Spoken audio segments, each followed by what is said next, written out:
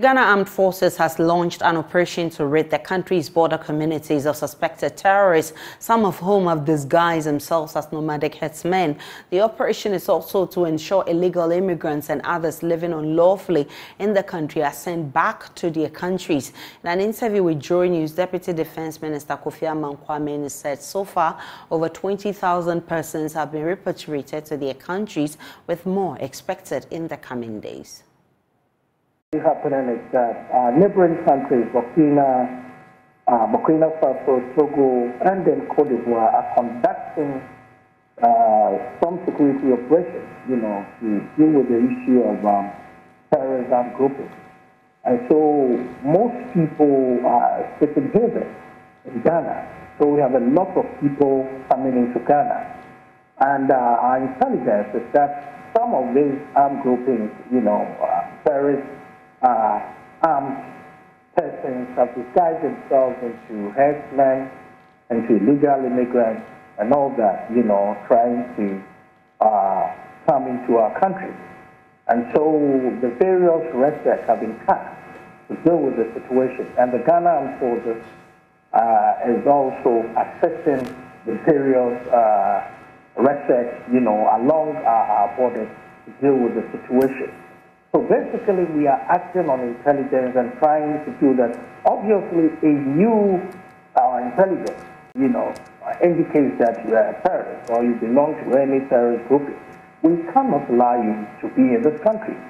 So basically, we're trying as much as possible to restrict their movement and then to make sure that we do proper screening to really know who and who is coming to this country. Basically, that is all the objective.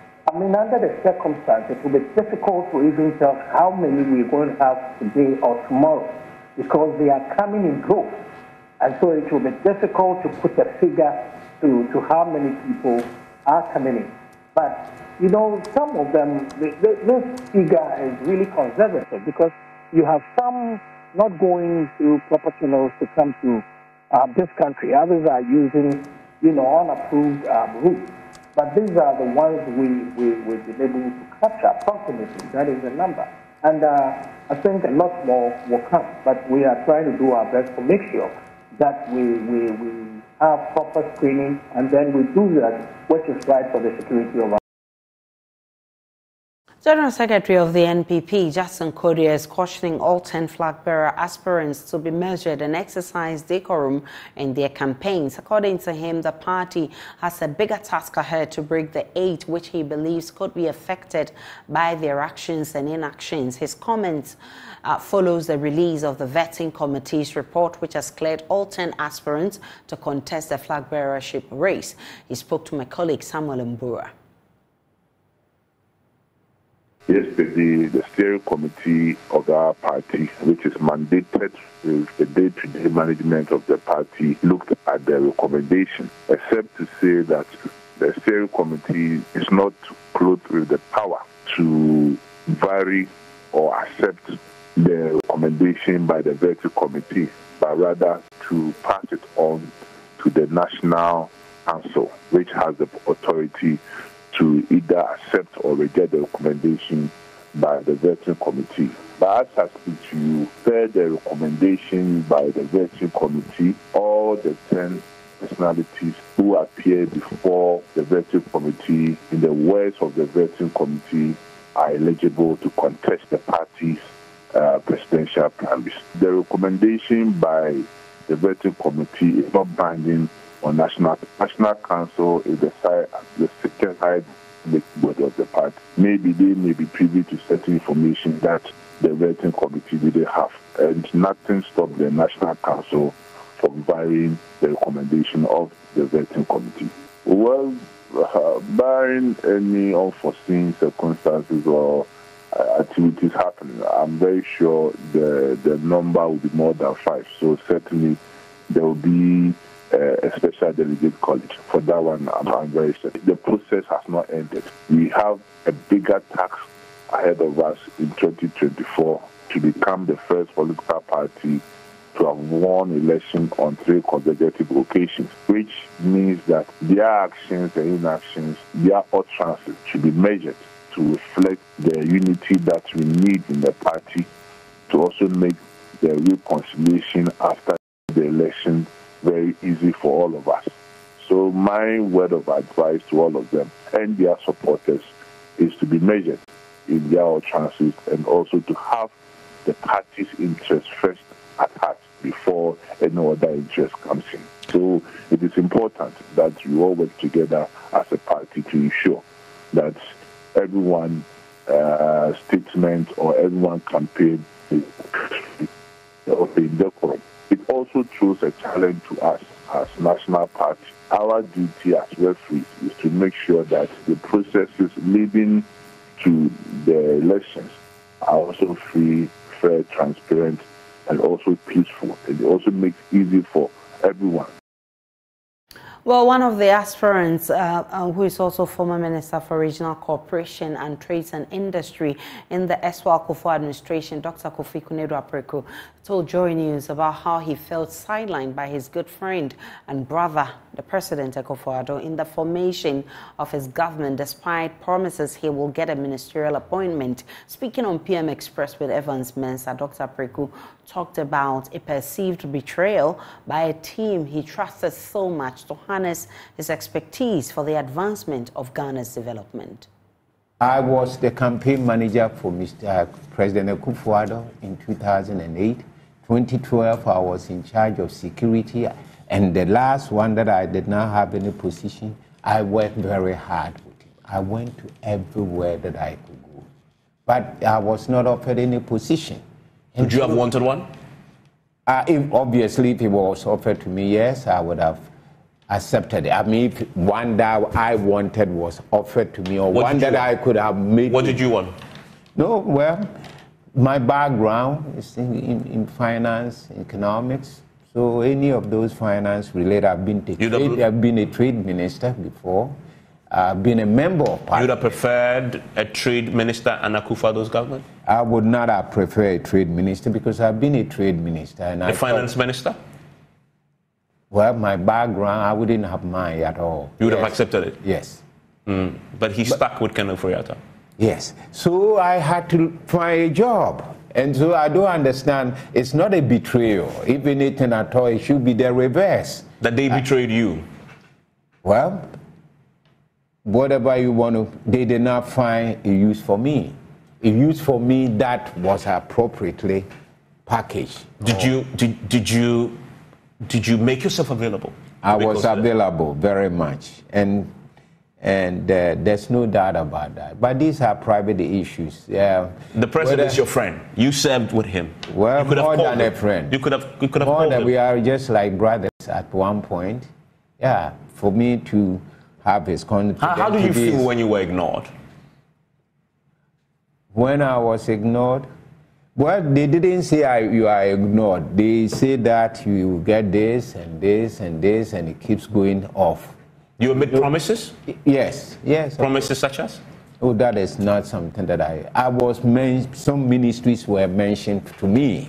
Before you won power or after? We won power and after, both. Before and after. But they didn't come true. You were promised ministries before and after, and none of that was, those promises were not kept? No. By your good friend, the president? Yes. That's former Trade Minister with Evans Mensah on PM Express last night. Now, former Cocoa Board CEO Dr. Stephen Opuni has filed a motion at the Supreme Court in a bid to have his criminal trial start afresh. The Court of Appeal last week directed the High Court to rely on record of proceedings already gathered as against having a fresh trial despite a new judge taking over the case. Lawyers for Mr. Opuni today told the High Court they disagree with this decision and intend to urge the Supreme Court to set it aside. Legal Affairs correspondent Joseph Akable joins us with more. Akable, what other details have we gathered about this latest application? They understand from the documents they have found, they make a strong case that as far as they are concerned, they believe that the Court of Appeal was wrong in directing that they can use the record of the previous proceedings. They were making a case that in terms of what has been so far, they believe that the High Court was right in taking a view that was fair to all sides that the case starts afresh and not to rely on records that have been developed allegations and counter allegations. So let's talk about the proceedings at the High Court. We understand a new judge has taken over after the previous was transferred, and already there are concerns about the accuracy of court records. Bring us up to speed on that. So Justice Abu-Addo has been tasked to hear the case now following the transfer of Justice Amochidima to the Ashanti region. In court, the lawyers from Dr. Okuni indicated that they wanted the record of court proceedings to ascertain it, to determine whether it is accurate, even before they proceed to allow for the trial to continue. So that was the concern they raised, and the judge said that it was only fair that all sides have the record of proceedings. So the case has been adjourned to July 25 for those proceedings to be made available to all sides. Joseph Akable is our court correspondent with updates on the Opuni case. Let's get on to the streets of Kumasi in the Ashanti region, because they roam the streets in the day. They make a living at lorry terminals and they pass the night under bridges and open spaces. At Asafo, one of the biggest lorry terminals in Kumasi, the menace of streetism continues to be a threat to society and a worry to city authorities. There's more in this report. The space under the Asafo interchange is home to scores of people, mostly children who are often at the risk of sexual abuse. They are either chased out by domestic violence, drug and alcohol abuse, death of a parent, family breakdown and other socio-economic factors. Mefia is heavily pregnant. She sleeps under the Asafo interchange despite the unfavorable weather. She became a commercial sex worker after the death of both parents. She cannot track her external family because she was born on the street. She already has one child who has been adopted due to poor parenting. Mefia says life on the street is difficult, but she has no option than to resume her sex for money business after delivery.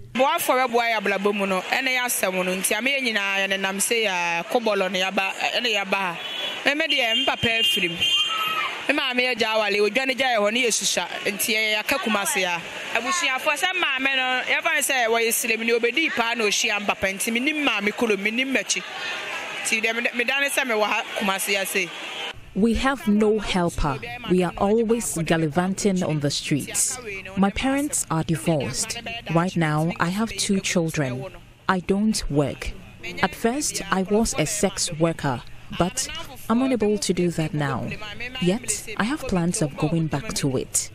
I plead with the authorities to come to my aid.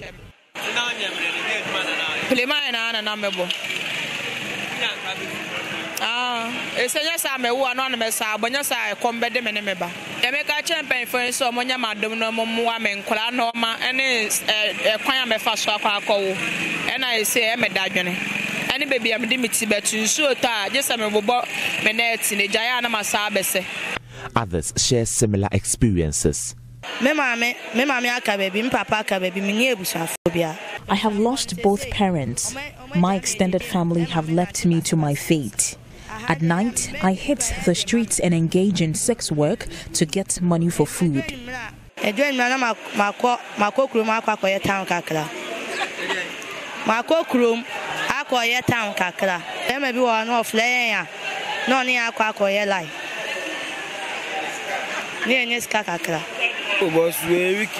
said, Madame for being a Casacasa and Michis, a municipal glue son and Bibi son, and then Mr. Phil and Jana Besha. The bar almost the bar 2015. But my bad eyes are 2015 in coffee. I had a fight with a friend, so I rushed out of home to sleep here. I came here around 2015. I only load goods to survive. I sleep under the overhead. There are so many thieves here. They rob me all the time. I would be glad if I could go back to where I used to work, at least to survive.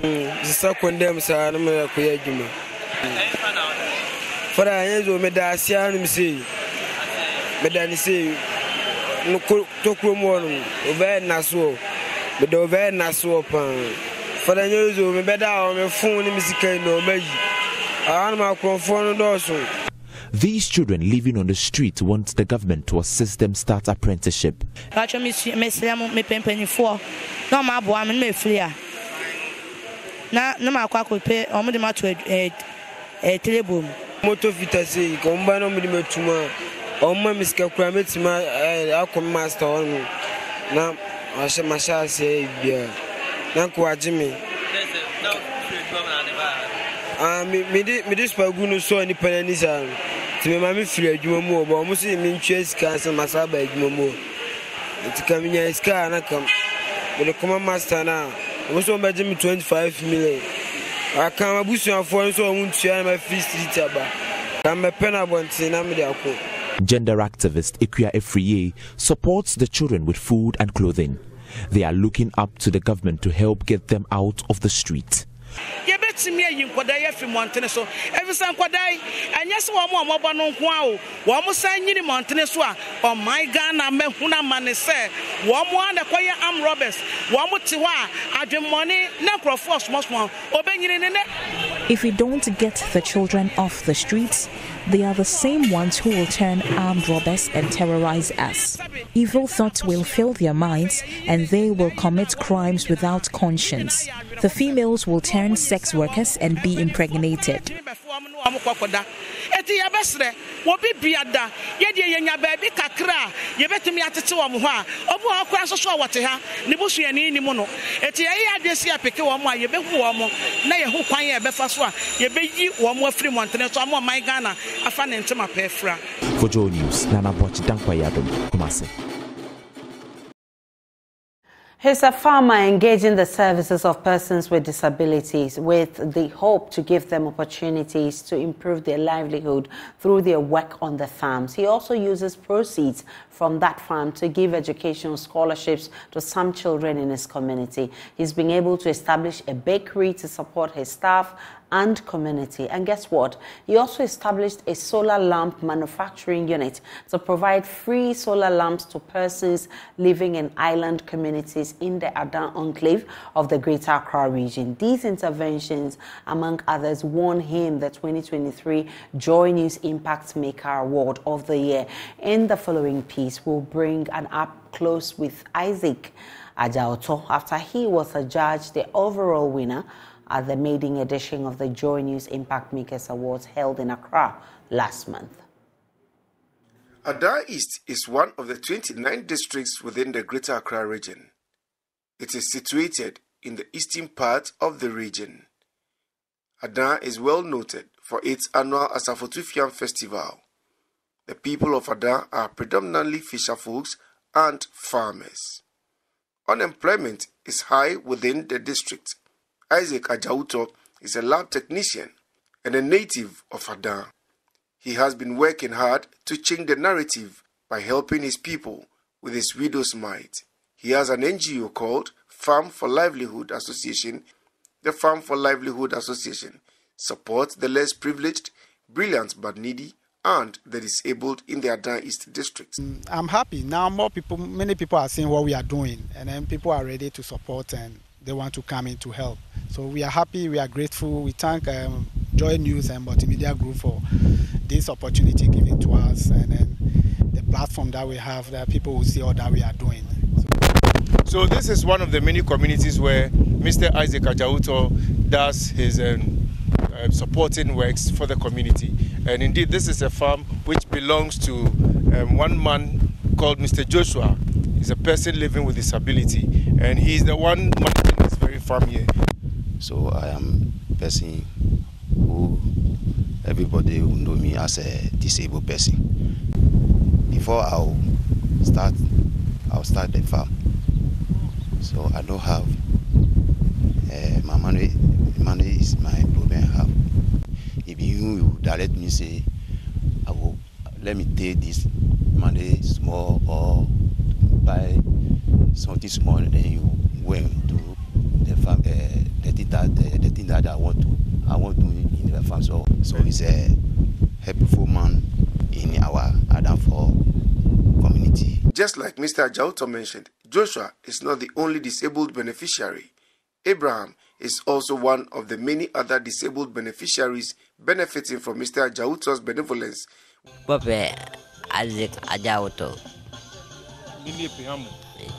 Pape kagung mone ingapi popobo yem kabwamio le eboye made le isaka e pli transfer ni tumno amne mapi kan yewa lo epe endon kepieng mumi ni tumome ayami eranga asop na oni sundo ska ko bede kolo ane inga sole kan maune pedum mana chupa boku kepie sabula ne betene ni tumene e yapan. He wanted to add mobile money business to his, but currently the family business, the expenses are so high, so we don't get enough support so that we can establish him with the mobile money. So he always tells me if we need help or people can come on board to support so that he can also establish a mobile money business in addition to the airtime that he's selling. And then the card, also get some card, airtime card that he can add to fly, he'll be selling. Yeah. So he needs support. The Farm for Livelihood Association has made several strides in the Ada East district, including the education sector. What we do basically is we provide side book, textbooks for the children to pay for their exam fees and any basic thing that they need to go to school. That's what the Farm for School is doing. Currently in this school, we have some of the children that we also support in the community. Some friends and family members of Mr. Ajauto, who has known him and his works for years, could not be left out in sharing their stories to Joy News. He's actually been a blessing to the community, and in this community here, in fact, employment is very difficult. And actually students complain, and because of lack of employment, they engage themselves into all kinds of vices which are not actually good. We are pleading that it involves a lot of money. There are times he's in short of money, and some of us used to call us, but at times it's not always that we also have. Mr. Ajauto has been doing so many things for this community, because we are not on the national grid, don't have light. He normally surprise the school children with solar lamps, which help them to study. So, what has these awards been to you? I'm very much happy that I won this award, and not only me, but for the community. We are so happy, and people are happy. Everybody in the house are happy, and then the communities, they are all excited. So we are very much happy winning this award. KNUST scientists have predicted Ghana's greenhouse gas emission is expected to double by 2030. The study, led by Dr. Ian Adams Sokama Nyuyam of the Department of Petroleum Engineering, was arrived at this conclusion based on recent findings.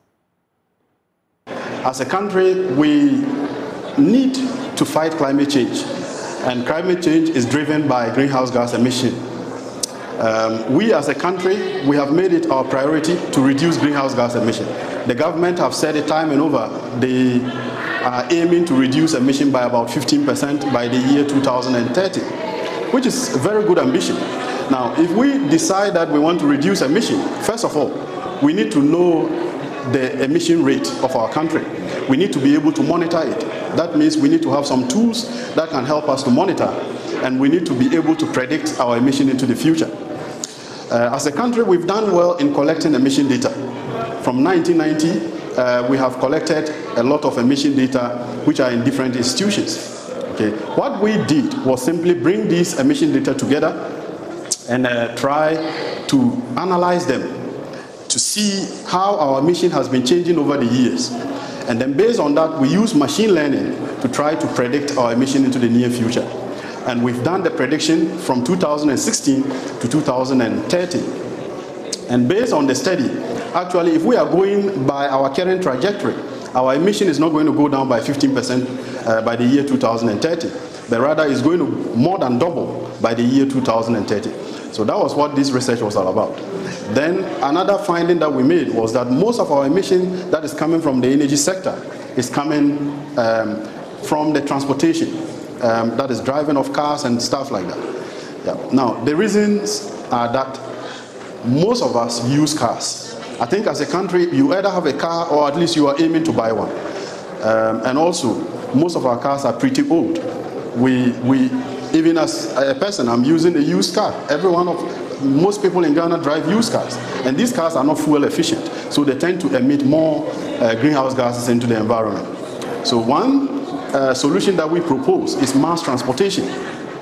Now, you may propose, for example, electric vehicles, but how many people in Ghana can afford electric vehicles? Do we even have the power to be able to power these cars around?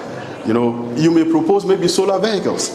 That is more realistic, but even that, to what extent can we be able to get this within this time space of, let's say, 2023 to 2030? We will not be able to get that. But we can begin to build infrastructure for mass transportation. We can travel by train. Okay, the government is trying to develop that. So we can invest in these areas, and it will help us to reduce emission. Another area we can go is to blend our fuel. Instead of using just the fossil fuels, we can go into biofuels, which we have technology in this institution to produce. And then we blend it with the fossil fuels, and that will reduce emissions as well. So these are some of the areas that we have looked at. We're live on JoyNews Today. We are coming to you from our studios in Kokomimli. Let's take a break.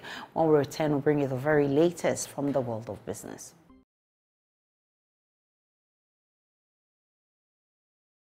Hello, good afternoon. Welcome to the business segment on JoyNews Today with me, Pius Kojo-Baka. Government statistician Professor Samuel Kobnenim has challenged policymakers to take a critical look at factors contributing to the increase of food inflation.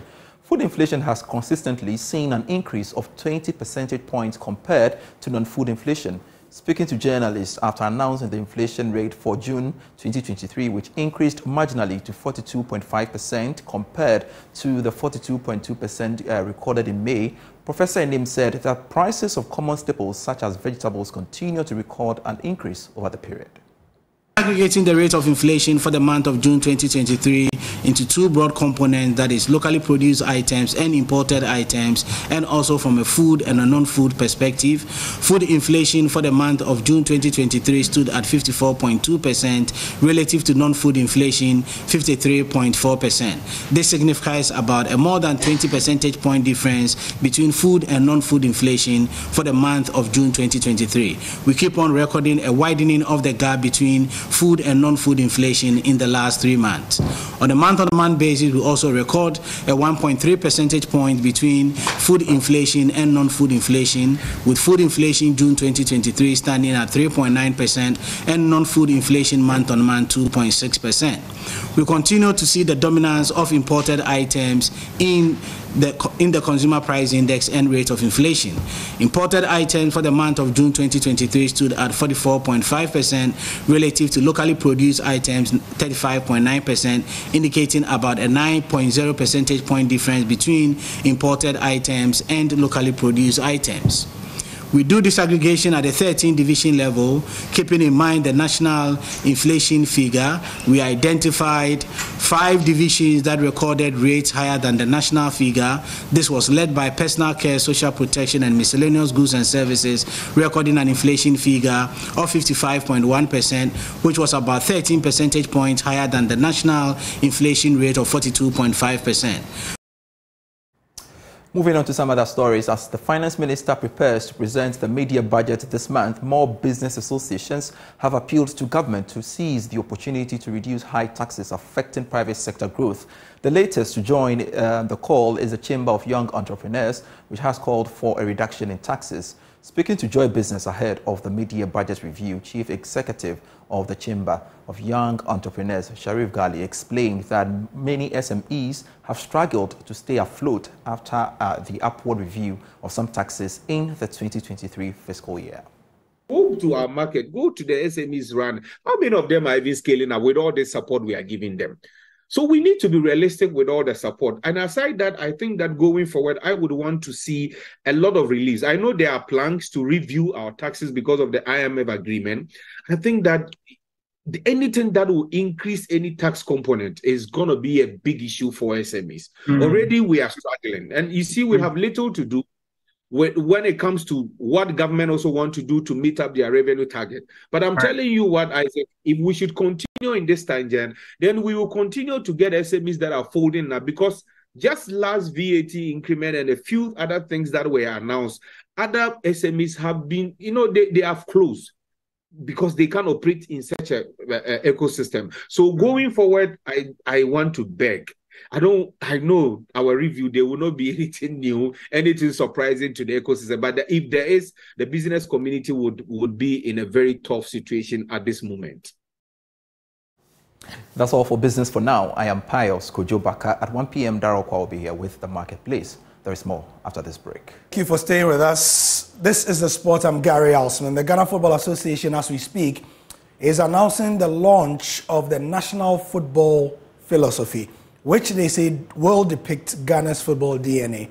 It will be the style with which Ghana football will be known, and it's a document that captures Ghana's style of play as well as coaching. It's ongoing at the Africa Trade House Conference Room, and my colleague Fento Tahiru Fento is there, joins us on the phone. Fento, good afternoon. Yes, Gary. Yes, we are seeing pictures on our screen. Tell us what's going on. Yeah, basically the launch of the Ghana Football Philosophy, as you rightly said. GFA President Akufo-Addo has described it as the biggest gift to Ghana football. It's a document that basically outlines the way footballers will be developed in Ghana. It's supposed to guide coaches in how to start coaching our players all the way from the under-7 level to the senior national team level.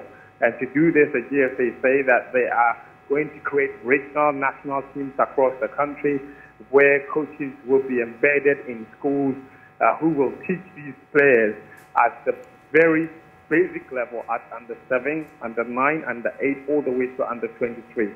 One of the things that they've identified, according to Ben Alipet, the technical director, he said in putting together the document, he spoke to over 200 people, from ex-players, coaching instructors, to even traditional leaders about their opinions on Ghana football.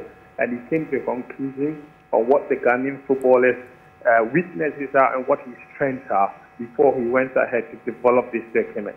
So it's basically a guideline. He's currently taking the media and the football fraternity present here, and there's a lot of them here, lots of ex-players from Tony Baffo to Lai Kingston, Richard Kingston, Jock Pinsel, coaches, Didi Tramani, Yusuf Bazigi, Parkwesi Fabian, all of them are here. He's taking us through a PowerPoint presentation on what is required at each level. Under-7, what they should be teaching, at the 9, what they should be teaching, at the 12, what they should be teaching, and the 15. And it's not just tactics. There's a technical aspect, there is a tactical aspect, there's a psychological aspect of it, as well as a physical aspect of it. And all of these, they say, should be incorporated into the teaching. We have not yet had opportunities to ask questions, and the presentation itself is not over yet. And so we will be looking forward to finding out how they intend to train coaches to be adequately prepared to implement these policies. And obviously the clear challenge of how, given that a lot of the talents that come from the clubs, how they intend to embed these in the Ghana Premier League clubs who have been mandated to start youth teams across the country. So that presentation is currently ongoing still. Bernard Lepert is taking us through some PowerPoint presentations. But basically, he highlighted what the problems were, what our potential solutions are, and that's the document he's taking us through right now, with people very keenly watching. And all right. Fento Tahiru, the Joy Sports team, and he's at the venue of the launch of the Ghana Football Philosophy. He'll be bringing us more reports later. That's it for the sport. Gary Al Smith here. Showbiz is next.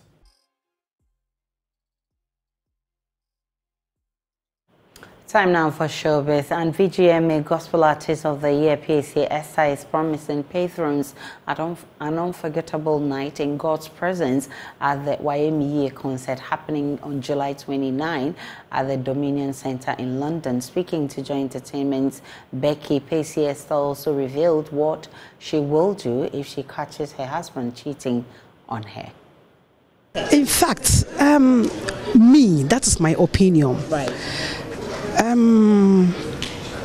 Let me say, if my husband cheats, which I think is gonna be, is not gonna be like that. Yeah. But if it is like that, I don't think that I will leave my husband for the cheater. I mean, the other lady. I won't do that. I will make sure that I will settle with my husband. Then I will leave with my husband instead of leaving my husband for the other lady. I also know that you have a show in London. Is this your first show in London in the year? Let me say that. And tell me about it and what we should expect today. It is on the 29th of this month. PSA is having it's a fresh in London. That's my first show in London. So 29th of this month, July, at Dominion Center, PSA is having Wayemiye concert. In fact, we have put in concert, but it's not going to be a concert. It's going to be all the ministration. I mean, the people of God are going to experience the power of God. So 29th of this month, we are going to experience the power of God. That's it for Showbiz. That's how we also wrap up the bulletin this afternoon. My name is Aisha Ibrahim. Log on to myjoyonline.com. There's more of the news and updates of all the developing stories, including licensure exams. Education Ministry set up committee to investigate cause of mass failure. Do enjoy the rest of our programs.